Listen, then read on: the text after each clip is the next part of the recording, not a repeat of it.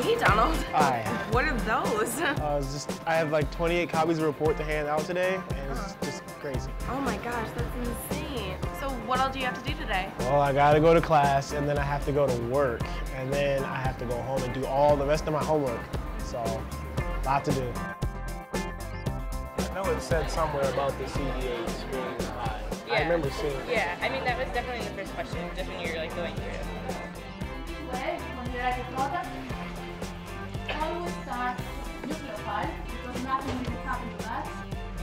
So what is going on? What are we talking about today? We've decided to do physician's assistant for our group project.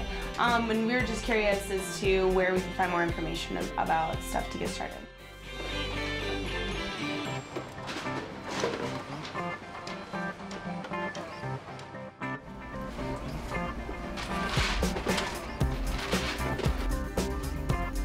Thanks for coming. Thank you.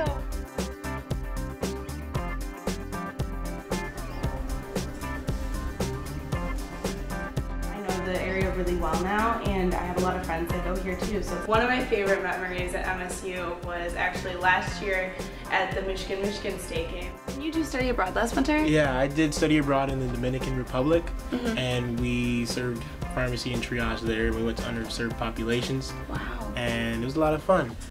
So I come down right about there.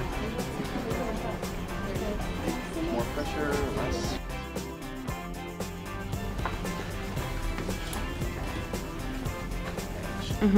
So what's gonna happen is this chlorine is gonna kind of come off, I guess you could say, and attach onto this aluminum chloride.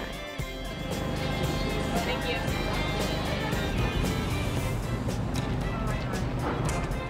So Donald, when you come here to the Learning and Assessment Center at Michigan State University, one of the things that you'll use in your medical studies is 3G. He's our simulation mannequin.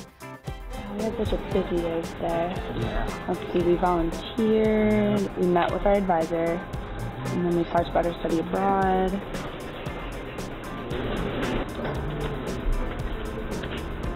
Tutoring, and finally we're at the library. What a long day. Study now. Gotta study.